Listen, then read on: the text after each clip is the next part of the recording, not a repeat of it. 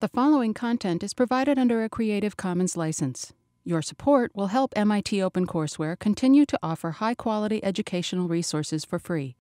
To make a donation or to view additional materials from hundreds of MIT courses, visit MIT OpenCourseware at ocw.mit.edu. Okay, welcome back everybody to AO3.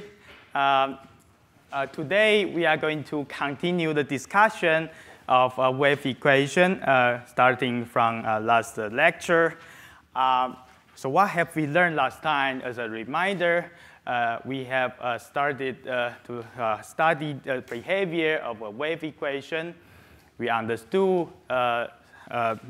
basic behavior of the wave equation and also trying to solve the general solution of the wave equation. The first thing which we learn, as usual, is the normal modes.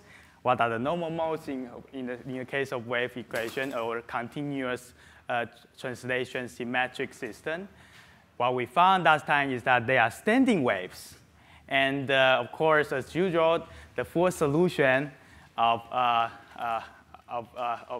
which is a general description of this system is the superposition of infinite number of normal modes.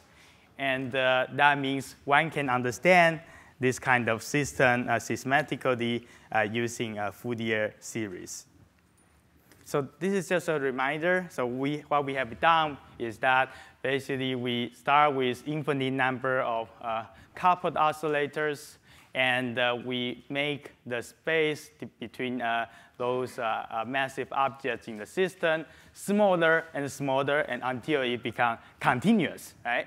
And a very interesting thing happened that automatically already give you wave equations, okay? So which is actually shown here.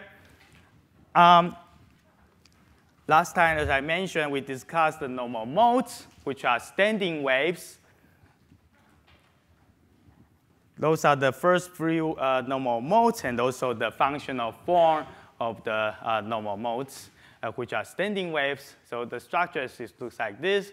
So you have AM, which is the amplitude, sine km x plus alpha m, which can be determined by boundary conditions, and the sine omega mt plus beta m.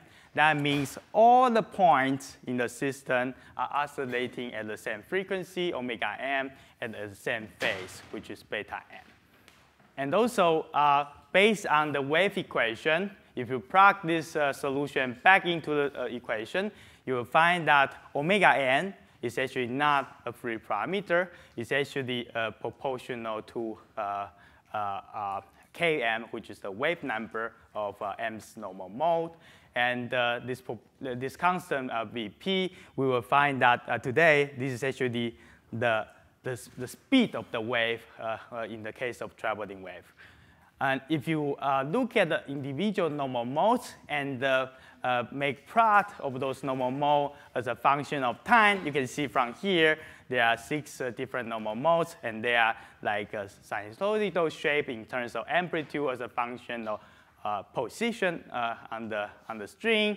And you can see that if you distort the string more, then you get a higher oscillation frequency, as you see from m equal to 1 to n equal to 6 case. So as I mentioned today, we will talk about another interesting kind of solution, which is progressing wave solution. Okay, why is this this solution exciting?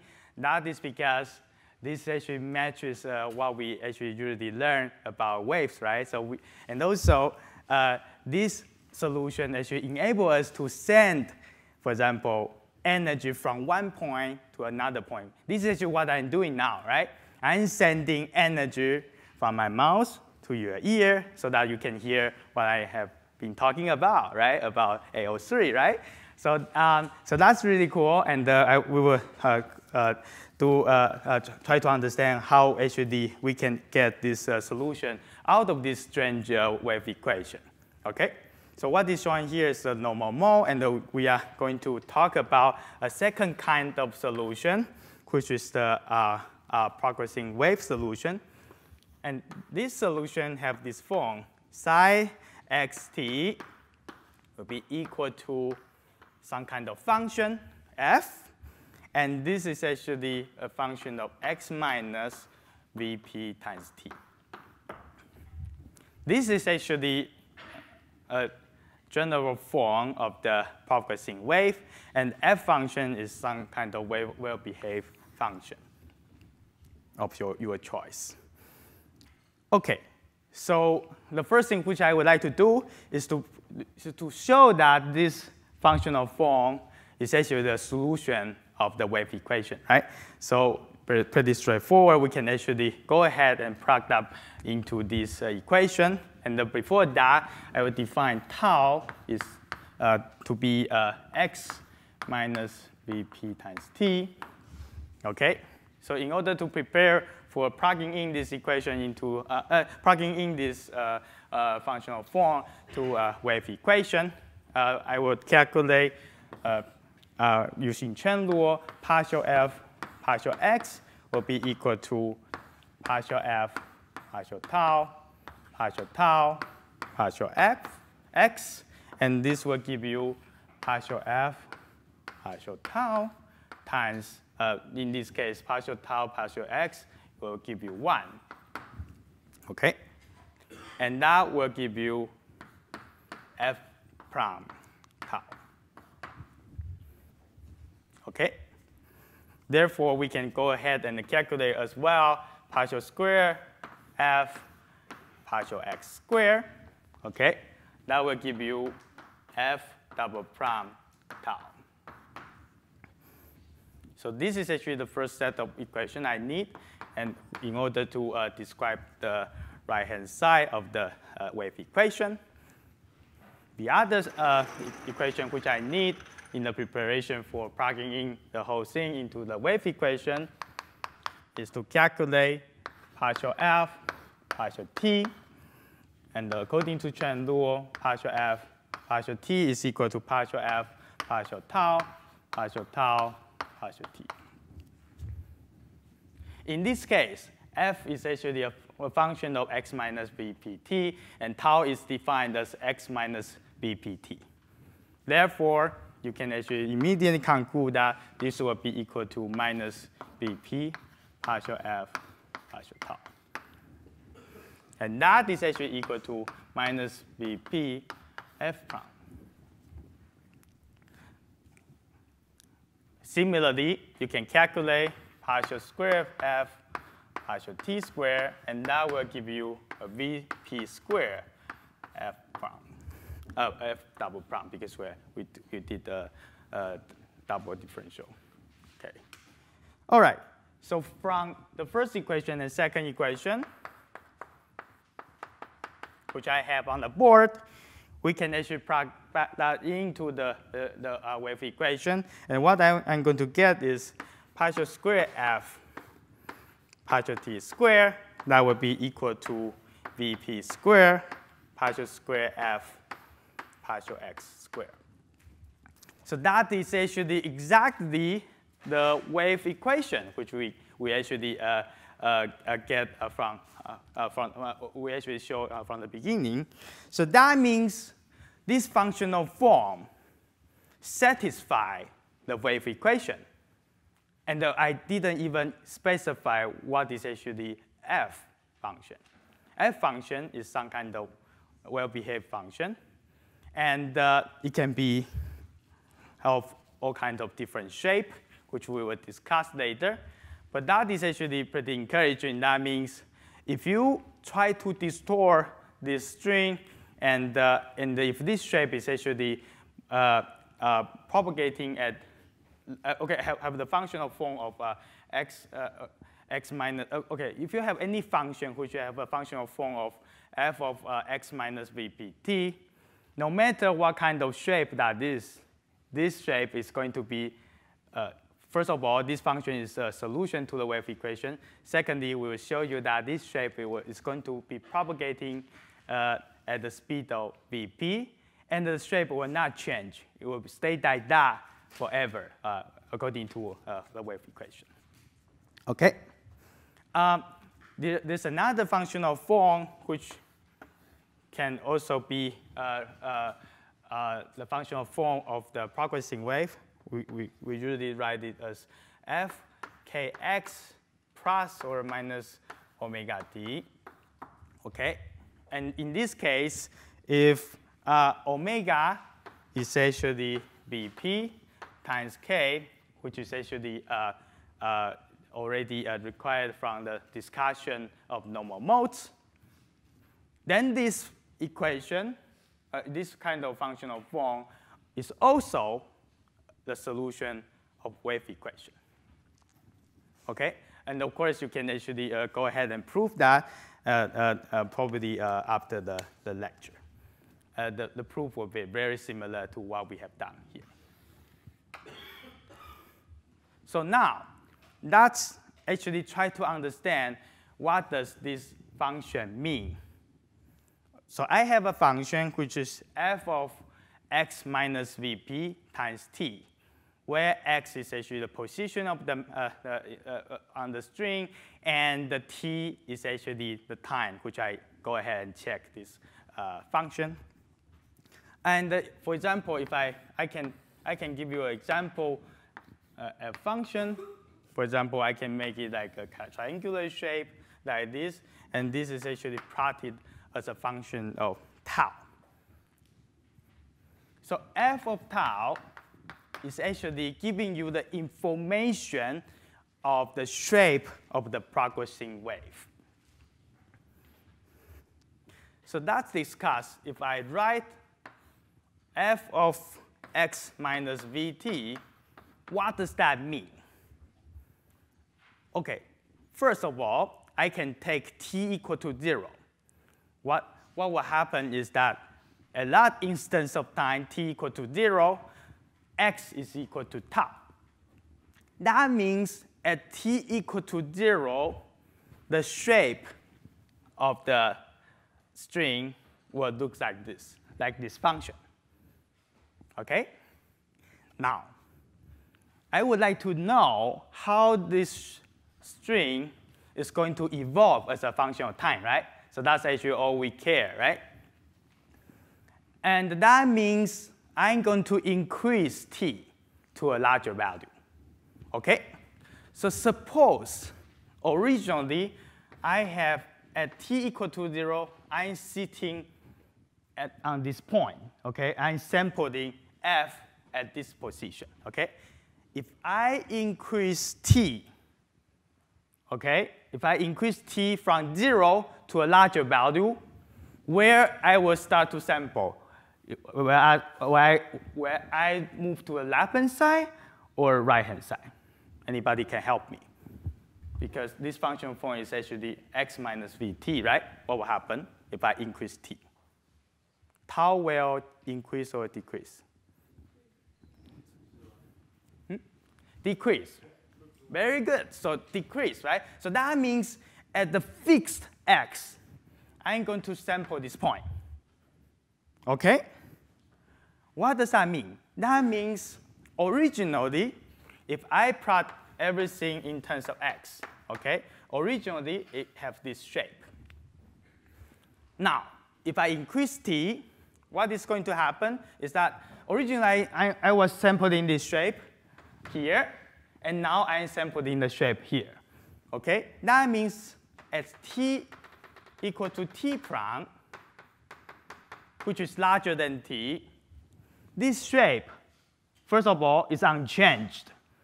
Secondly, it's actually moving. The shape looks like as if it's moving in the horizontal direction. And the direction of this movement is in the positive x direction. If I write my progressing wave solution in the functional form of f of x minus vt. Okay, it should be vp here. Sorry for that. Okay, any questions? So look at what we have done. So first of all, we have proved that f of x minus vpt, this functional form, is a solution to the wave equation, okay, if it's a solution. Secondly, we also discussed the property of this functional form. So that's essentially describing a shape, and the whole shape is going to move as if it's moving as a function of time and to the positive x direction. So let me ask you another question. So what will happen if I write the solution in the form of f of x plus vt? Anybody can help me with the direction of the propagation of the wave?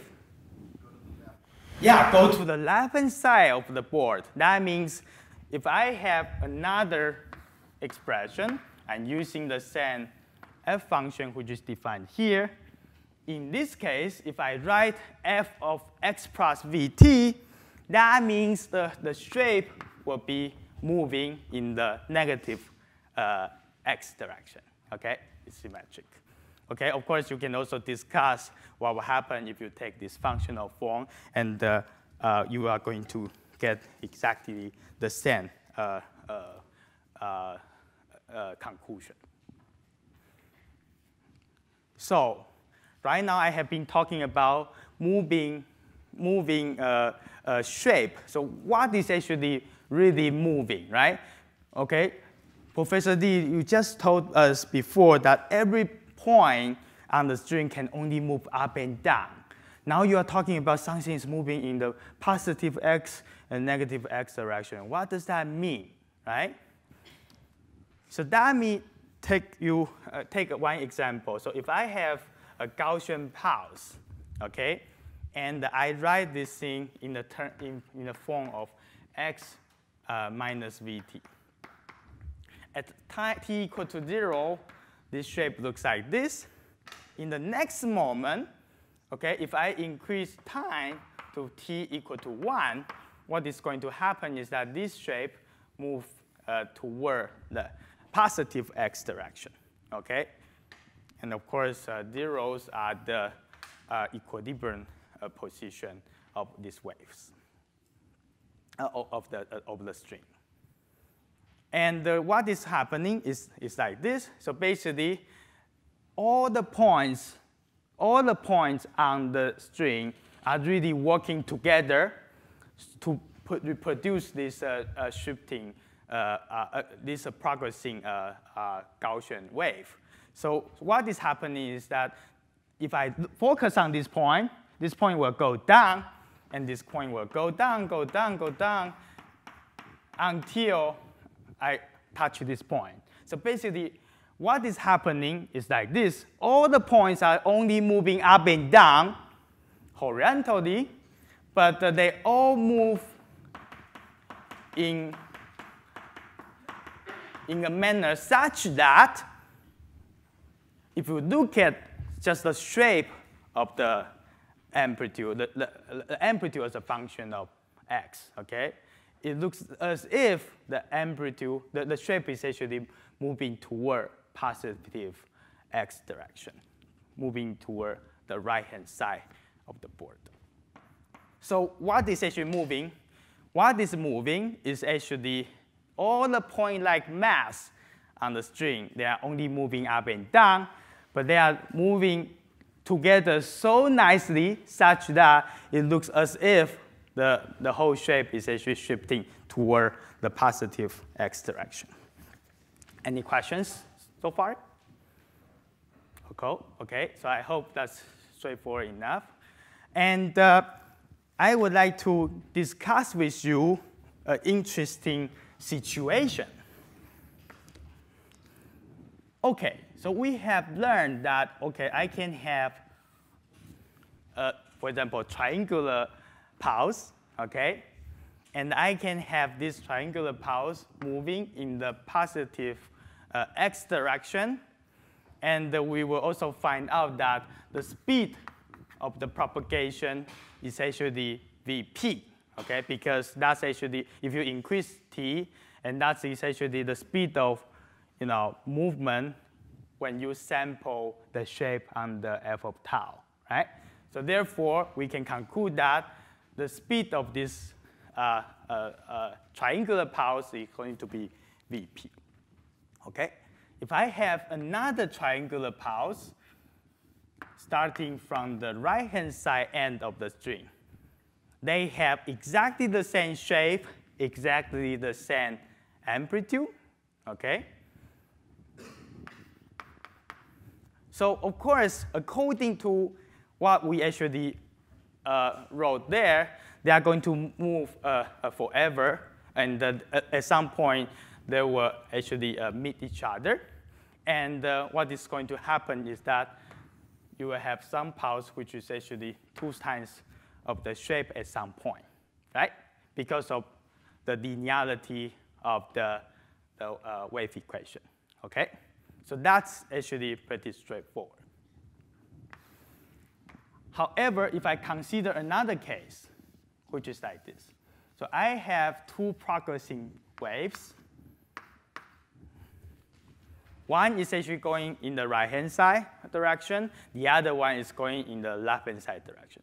They have exactly the same shape, but they have the amplitude is actually taking the minus sign. Okay, so they actually are exactly they have exactly the same amplitude, but pointing to a different direction. One is actually pointing upward.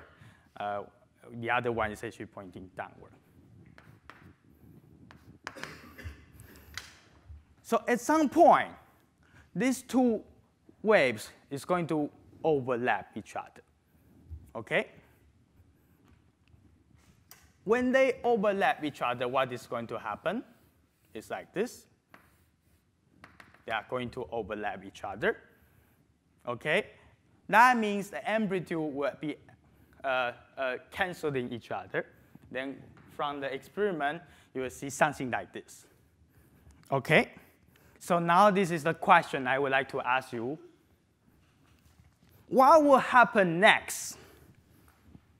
The first possibility is that they cancel, okay? Completely, they disappear. Okay, the second possibility is that, okay, they pass each other.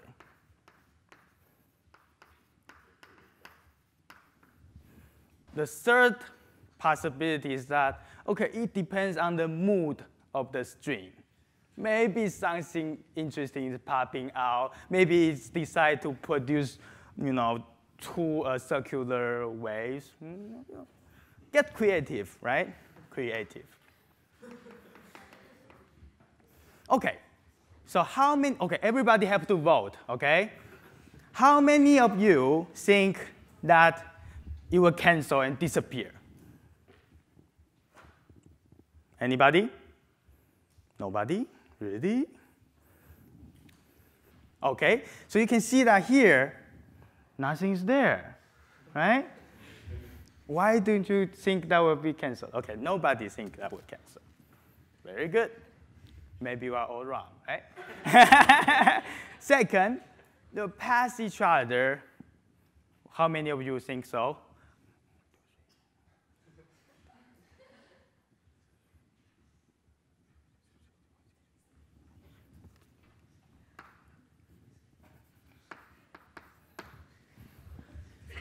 Very good. Finally, how many of you think that will be, it depends on the mood of the string. Get creative.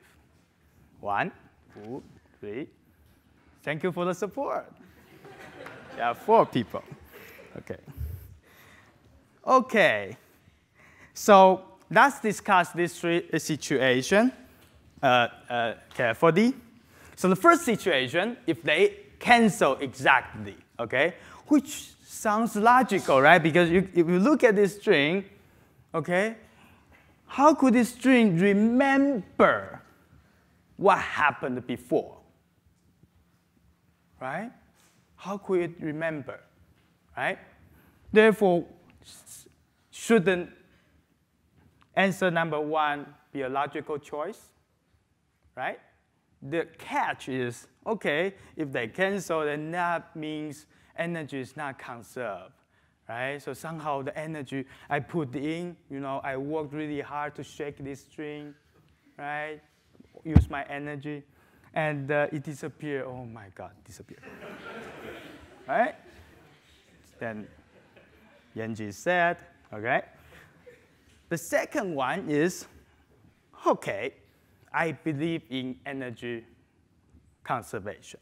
So they will pass each other, but that means the string have memory, right? Because right now, there's nothing there. What is going on? Can somebody, okay, since most of you think that is actually what is happening, can some of you explain me how this string actually remember what happened before? Anybody can help me? Maybe the two waveforms like reflect off of each other. They would bounce off of each other. So yeah, they balance each other, but how is this different from a stationary a string at rest? Of course, I mean, at some point it looks identical, right? But there's something which is different between this one and that one. Hmm? Very good point. This one, which is actually unperturbed, have zero velocity, right? And this one, no. It's actually have a gut velocity. Actually, this thing is already starting to, is already ready to move down. And this part of the string is already ready to move up. Okay, so that is actually how the string can remember what happened before. It remembers it by the velocity. Okay, so what is actually not plotted here is a trick, right? Is actually the velocity. The velocity is already non-zero compared to this situation. And what is going to happen is that afterward, you will produce two corresponding triangular pulses, continue and pass each other. Okay? Finally, the third condition, creative, that may not happen because all the memory is still there in the form of kinetic energy. Okay? So we can actually go ahead and do a small demonstration here. Okay, so let's focus on the right-hand side part of this setup. So this is actually the Bell Lab machine we had before.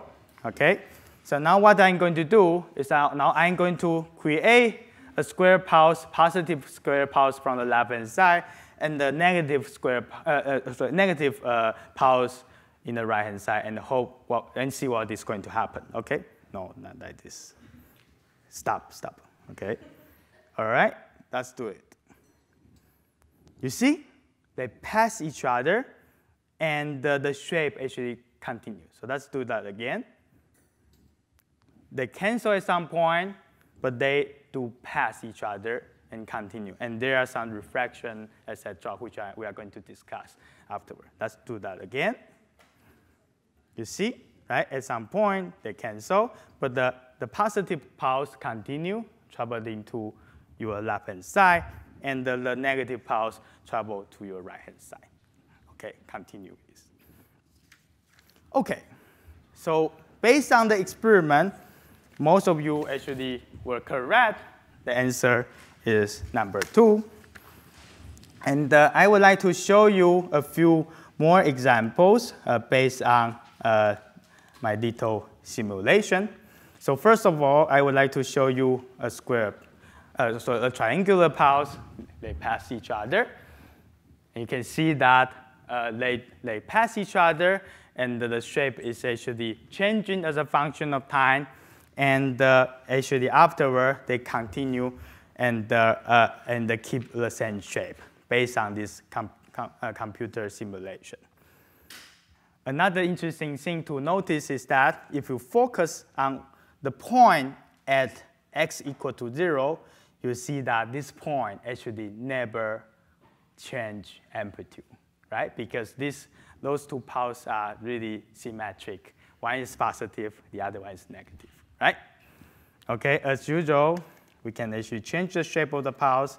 For example, I change it to circular shape and see what will happen. Ooh.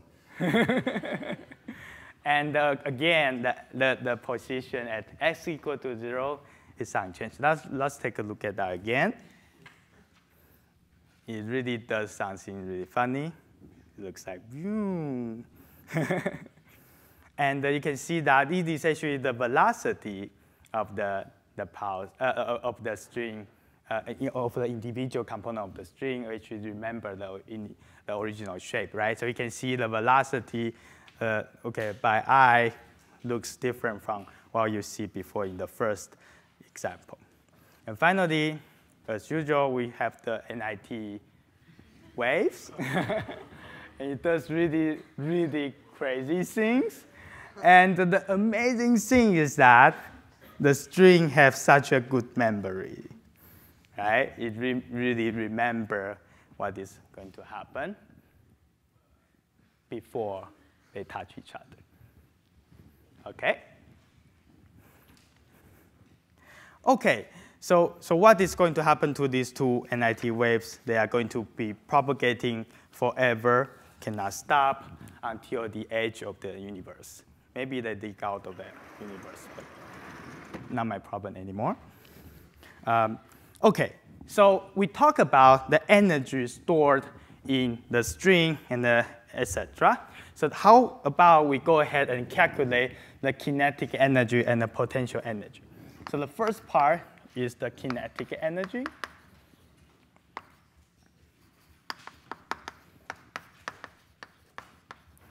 Okay, 1A01 is actually half mv squared, right? So if I consider a small segment on the string, which have a width of delta x, okay?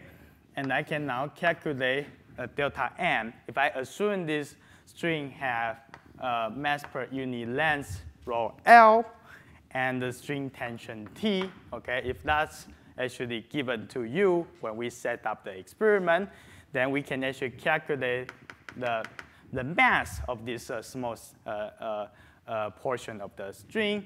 Then delta m, the mass will be equal to rho L times dx, because rho L is the mass per unit length, right? Therefore, what is actually the kinetic energy is becoming pretty straightforward. It's the integration over the whole string, okay? Integration over the whole string is 1/2, based on this equation, rho L dx, okay? And times v. But what is actually v here? V is actually the velocity of individual point-like mass on the string, right? So, and we actually already talked about that the velocity of individual mass is actually only in the y direction, right? And the position of individual mass is described by the function psi, okay? Therefore, what is actually velocity? Velocity is actually partial psi, partial t, right? So that is actually giving you the velocity of individual mass on the string. And if you square that, that is actually giving you the total kinetic energy is in this functional form, okay? Let's also discuss what is actually the potential energy.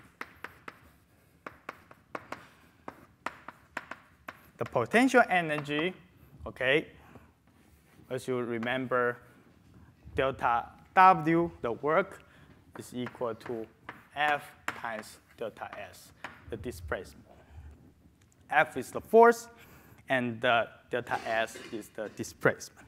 So originally, before we actually perturb and make some displacement with respect to equilibrium position, this string have originally, if I look at the small part of the string, okay, I join in this region, okay, this looks like this. This is delta x, and it has a constant string tension T. Okay? Now, I can actually introduce some displacement. And what is going to happen is it's going to look like this. Okay, this string is actually a little bit stretched, right? And this is actually the original delta x, the width of this little segment, right? And this direction is actually a small change in the y direction, okay? Which is actually showing us delta psi. And of course, we can calculate the length, right? The length of this string, and that will give you square root of delta x squared plus delta psi squared. Okay. We can now go ahead and calculate the delta w, right? So delta w will be equal to F, which is the force, times delta S. Okay, we know the force, the magnitude of the force is what? Is the string tension, right?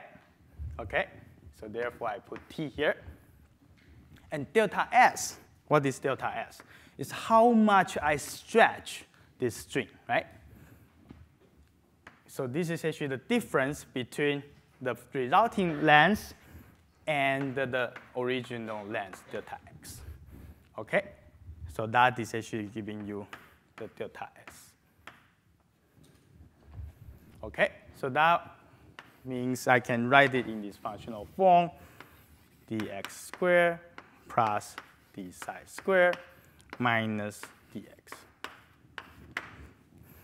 Okay? And this I can, of course, take delta x out of this square root of square root thing, and basically I get delta x square root of 1 plus d psi dx squared minus dx. Remember what we have been discussing until now. We were always discussing small amplitude or small vibration, right? Therefore, that means I can use a small angle approximation. That means delta psi is going to be very, very small, okay, with respect to delta x, okay? So that means the first term will be roughly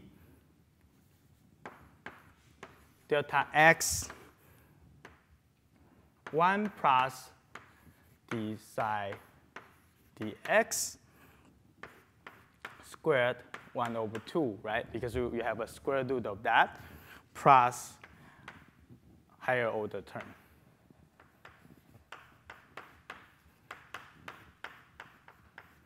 Okay?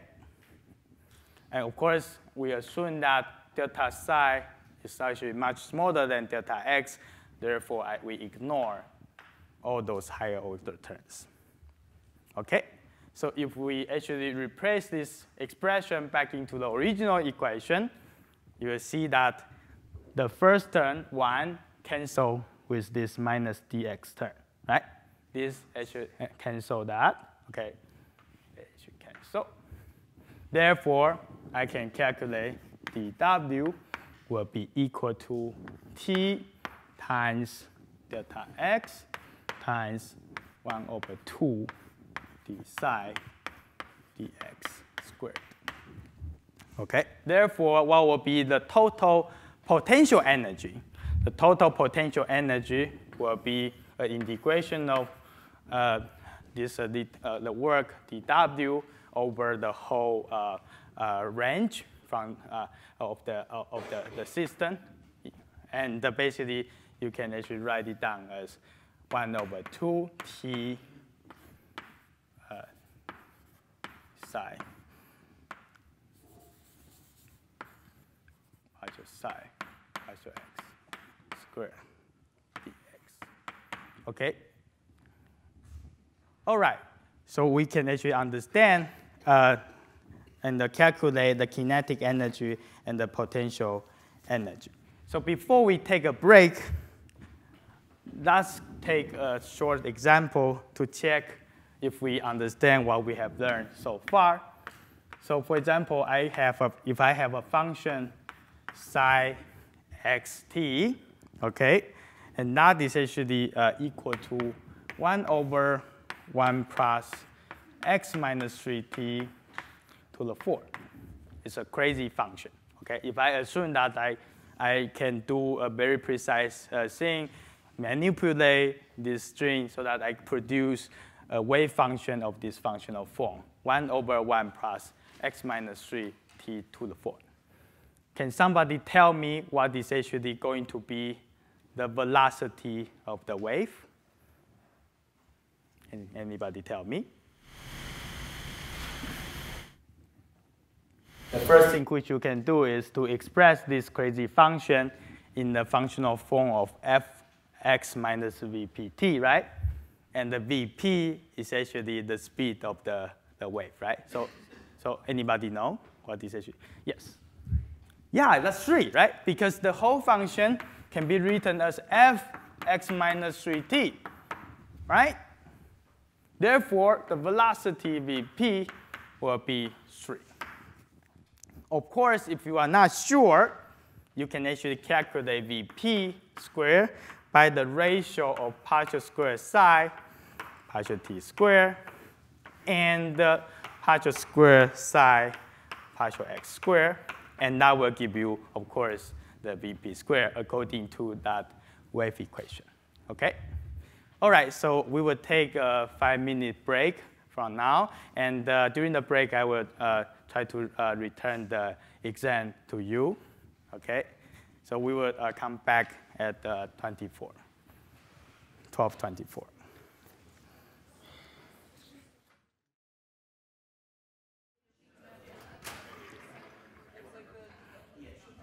Okay, so welcome back, everybody. So we will continue the discussion of traveling wave. So we have the very interesting discussion of 2 waves. They are canceling each other, and somehow the string have a way to remember what happened before, which is actually the velocity of each individual point on the string as a function of x. Okay, that's at that instance of time. So let's actually take a look at this example. So make use of what we have learned so far. Okay, as we see here, there is a triangular shape which I create in the lab. And this triangular shape is actually there, and it's stationary. It's not moving. Okay, the strings are at rest. Okay, but have a triangular shape which I set up there. Okay. So based on what we have learned so far, we have learned normal modes. We have learned about traveling wave, right? I believe before we learn this class, the first reaction to you is to do what? What kind of decomposition? Fourier decomposition, right? So what you are going to do is, okay, very good. I have this shape, so I do a Fourier decomposition, and I have infinite number of terms, and I am going to evolve infinite number of terms as a function of time and see what will happen to the system, right? So that's actually what you would do before we learn traveling wave, okay? What I would like to say today is that if I really prepare this thing at rest, stationary, okay, at t equal to 0, in contrast to what I just said before, brute force method, which I use computer to decompose it and evolve all the infinite number of terms, what we could do is that I can show you that this situation is a superposition of 2 traveling waves. Then the question becomes super simple, okay? So instead of doing a brute force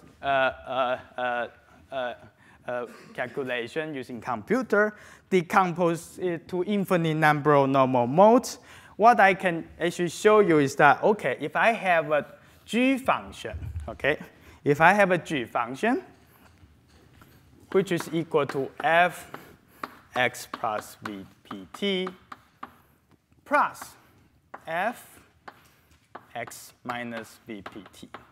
OK? So this g function is a superposition of two traveling waves. OK? The shape is described by f function, and one of them is traveling to the right-hand side.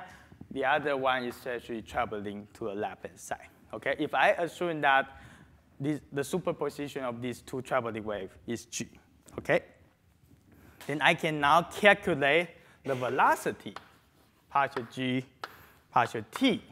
And that will give you Vp f prime minus, right? Because here is actually x minus Vp, right? So I got minus Vp out of it, f prime. Okay, the first term, if I do this partial differentiation, then basically I get a positive Vp out of it. And then the second term, I get minus Vp out of it. Okay, and these two terms cancel exactly. Okay, what does that mean? That means all the points, okay, this g is actually a function of x and t. All the points at t equal to 0, okay, will have initially velocity equal to 0. Okay? So in other words, if I have any random kind of shape, okay, in this case, it's a triangular shape, okay, I can always decompose this stationary shape into two traveling waves. Okay? One is actually traveling in the positive direction. The other one is traveling in the negative direction. Okay? So that means what is happening? This is equal to a superposition of two traveling waves. If I assume the height of this mountain to be h, okay, then I need to have h over 2 as the height for the individual traveling waves. One is actually traveling to the right-hand side. The other one is actually traveling to the left-hand side of the board. Okay? So based on this trick, actually we can see that, I don't need to do infinite number of terms anymore, right? I don't need to do a Fourier decomposition and get really crazy and take forever to write the code on your computer. And maybe there's some bug in your code, which is frustrating. And what we could do is to simply decompose it into two traveling waves.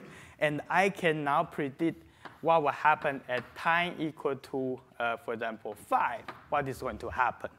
So what is going to happen is that you will have two triangular shaped waves. Each of them actually traveled by a distance of 5 times Vp.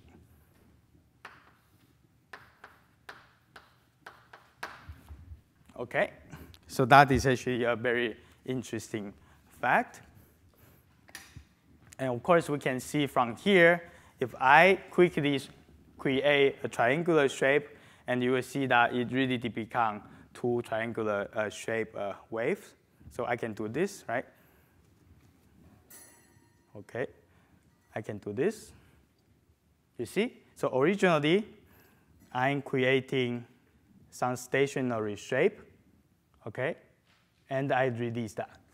It does become two traveling waves with amplitude half of the original height, original displacement. I can also do it in the opposite direction, right? A positive wave. You see? It does work. And of course, after the class, you can make even more complicated shape. If I have more than 2 hands, maybe I can do that, but unfortunately, I'm human. Okay, you can see that I can create different slope in the positive and negative edge, and it does create two traveling wave. And that's amazing because this is actually looks like just some kind of mathematical trick, and it really matches with what we can do experimentally. Okay. So finally, I would like to talk about the last topic of the lecture today, which is to connect two strings together. Okay? So suppose I have two strings. The left-hand side string is actually thinner. It has a mass per unit length rho L and string tension T. In the right-hand side, you can have a thicker string with mass per unit length 4 times rho L, and the string tension is actually keep constant T. Okay? Based on what we have learned before, the velocity Vp, okay, is equal to square root of T over rho L, right? So that's actually from the last few lectures. So the left-hand side, you will have V1, which is the velocity of the traveling wave, equal to square root of T over rho L. And the right-hand side, you will have square root of T over 4 rho L, sorry. And that will give you 1/2 of V1, okay? So what does that mean? This means that if I have a traveling wave in the left-hand side, the speed of the traveling wave will be 2 times the speed of the traveling wave in the right-hand side, based on this calculation, okay? So what I would like to do is the following. So I would like to ask a question about this system. What will happen if I introduce a displacement and a traveling wave from the left-hand side? And the question is, what is going to happen to this system as a function of time once I actually give this input traveling wave? And the answer is that this traveling wave is going to pass through the boundary of two systems, and there may be refraction, there may be transmission, etc. And we are actually in the good position to understand this phenomenon. Okay? So let's take a look at this situation carefully. So now I define here the position of the boundary is at x equal to 0. Okay? And I can now go ahead and write down the conditions which is need to be satisfied in order to connect these two systems properly, which you actually already see this several times, the boundary condition. So what are the boundary conditions which I need in order to connect the left-hand side and right-hand side systems? Okay, so the first boundary condition is that the string is continuous, right? Therefore, if I have some kind of y of xt is describing the displacement of all the little mass on the string in the horizontal direction, then that means y, the left-hand side, evaluated at 0 minus in the slightly left-hand side of the boundary will be equal to y r, which is actually evaluated at the slightly right-hand side of the boundary at x equal to 0. Okay, and the yl is actually the wave function for the left-hand side thinner string, and the yr is actually the wave function which describes the right-hand side of the string. Okay, so this means that the boundary condition tells us that the the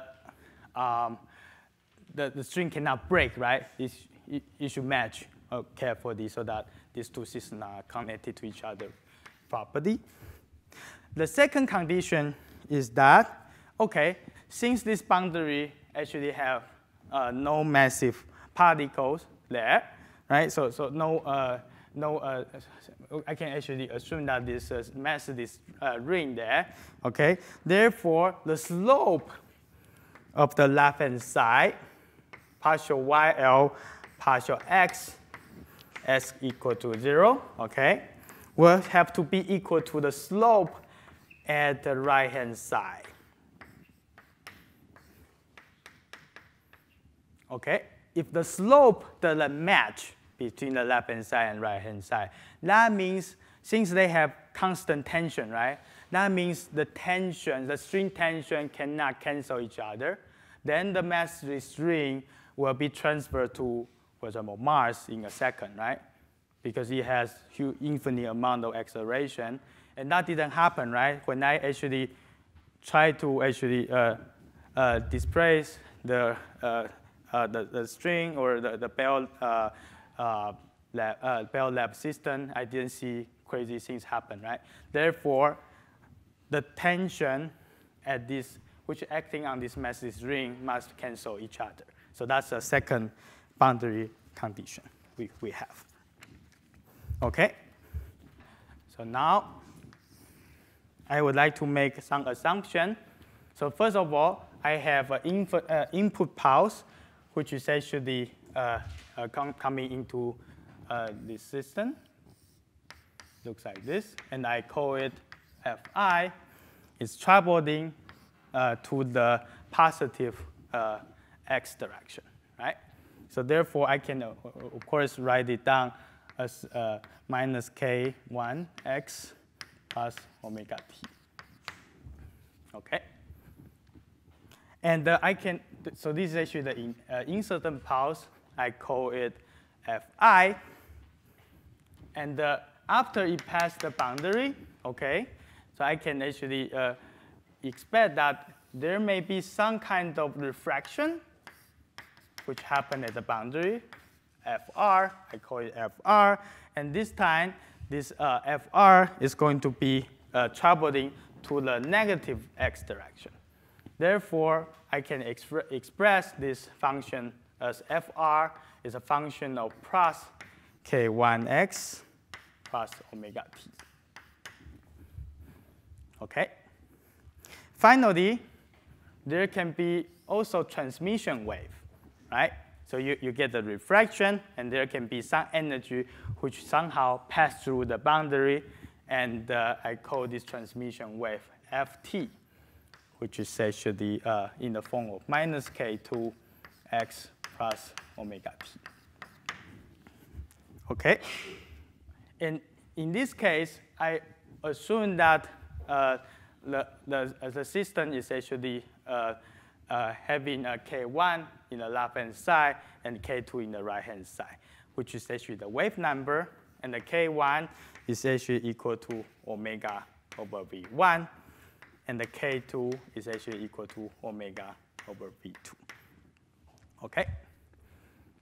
So that is actually the setup, and also the three traveling waves, which will actually demonstrate this situation. So we can now go ahead and plug those three traveling wave solution into the boundary conditions, and we will be able to solve their relative amplitudes. So let's make use of the first boundary condition. Okay? So the YL, YL is now a superposition of Fi and Fr. YR will be just the transmission wave, Ft. Okay? So now I can plug this expression back into the equation number 1. Then basically what I get is Fi omega t, okay? Because this is actually, originally it's actually minus k1x plus omega t, right? But this thing is actually evaluated at x equal to 0. Okay? The wave function has to be continuous between the negative side of 0 and the positive side of 0. Therefore, if I plug in x equal to 0, minus k1 term disappear, and what is left over is omega t. Okay? And this is the second term, fr. I can write down explicitly. You get fr omega t. And the right-hand side of the expression is yr. Only have one term, ft, and now you are going to get ft omega t. Okay? So now we can also go ahead and plug in this equation to equation number 2, right? So what is going to happen is that I do a partial differentiation with respect to x and plug in x equal to 0 to the expression. And what I'm going to get is minus k1 f prime I. It's a function of omega t plus k1 fr prime omega t. And this will be equal to minus k2. In the right-hand side, you only have one term, which is ft, right? So you are going to have f minus k2 ft, the function of omega t. Okay? Any questions so far? Yes. Yes. Thank you very much. Okay, very good. So we are making progress here. And what I can do now is to do an integration over t for the equation number 2, right? So if I do an integration, basically what I'm going to get is minus k1 over 2 fi omega t. Okay, I do an integration over t plus, over omega. Sorry. Okay, and the plus k1 over omega fr omega t, and this is actually equal to minus k2 over omega ft omega t. Okay, based on the equation which we had before, k1 over omega is actually 1 over v1, right? So basically what we have is actually, this is actually 1 over v1, this is actually 1 over v1, and this is actually 1 over v2. Okay? So in short, what we are going to get in the second equation, okay, will become minus v2 fi omega t plus fr omega t. Okay, if I multiply both sides by v1 and v2, right, then I get the v minus v2 here, right? And this will be equal to, okay, this should be, there should be a minus sign here, right? Because I'm taking out minus v2 there, okay? And this will be equal to the right-hand side. The right-hand side, because I multiply both sides by v1 and v2, right? Basically, I get v minus v1 ft omega t. Okay, so what is actually left over is that now I have equation number 1 and I have equation number 2. Those are just functions of fi, fr, and ft, right? So that means we can actually easily solve the equation and write everything in terms of fi. So we can now solve 1 and 2 and write in terms of fi, right? Which is actually the incident wave, right? So that's actually what we could do. So if I do that, if I solve the equation 1 and 2, basically I get fr omega t will be equal to v2 minus v1 divided by v2 plus v1 times fi omega t. if you trust me, if I try to solve 1 and 2 and express fr and ft in terms of fi, then basically the second thing which I get from this solution is that ft will be equal to 2 v2 divided by v1 plus v2. Fi omega p. Okay, so look at what we have done. Okay, basically the first thing which we did is to identify what are the boundary conditions. Boundary condition 1 is the string doesn't break at the boundary. The slope match between the two boundaries because you have constant tension. Okay, then I assume the solution have the functional form of 3 traveling wave, the incident traveling wave Fi traveling to the positive direction. Refraction is expressed as a Fr going to the negative direction. And finally, Ft is the transmission wave going to the positive direction. Okay? Then I plug those equations into the boundary condition, and I solve everything, Fr and Ft, in terms of Fi, and this is actually what I get. Okay, so that's actually in short what I have been doing. Okay, so basically this expression is actually equal to R times Fi, where R is actually V2 minus V1 divided by V1 plus V2. And in this case, this is equal to transmission, which I write it as tau times Ft, right? Sorry, Fi, the initial incident wave. And this tau is equal to 2 times V2 divided by V1 plus V2. Okay, so in this example, V2 is equal to 1 over 2 V1, right? So I can now plug it in and see what I get. Basically, V2 will be equal to V1 over 2. Then I can evaluate what will be the R and the T, right? And tau, right? So the R will be minus 1/3. It's a negative value. And the tau will be equal to 2 over 3. Okay? So what have we learned from here? So if I create a pulse starting from the one which is actually which is lighter or have smaller rho L, smaller mass per unit length, when it passes through the boundary, okay, there will be a refracted wave which the amplitude will change its sign. So what is going to happen is that you will get a refracted wave and the amplitude change sign, and there will be a transmitted wave which is actually going to the positive direction. Okay? So this is actually a demonstration we have here. So left-hand side is the system which I was talking about. Okay, the smaller rho L system, and right-hand side is the larger rho L system.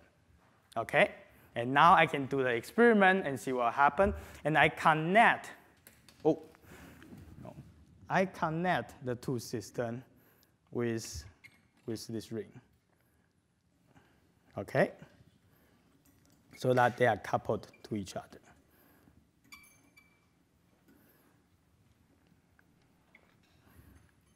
Okay, I hope it will work.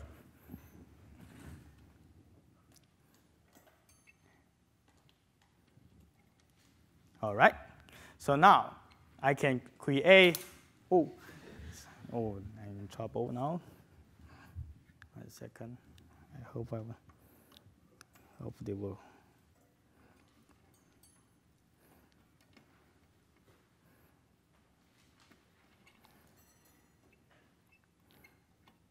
This is not easy.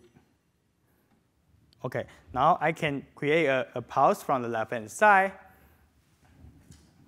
Oh, no.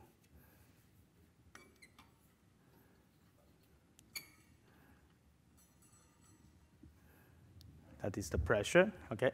So now I can create a pulse from the left-hand side, and you can see that there's a small pulse actually pass through the median, but pass through the boundary. But unfortunately, this demo is not set up correctly.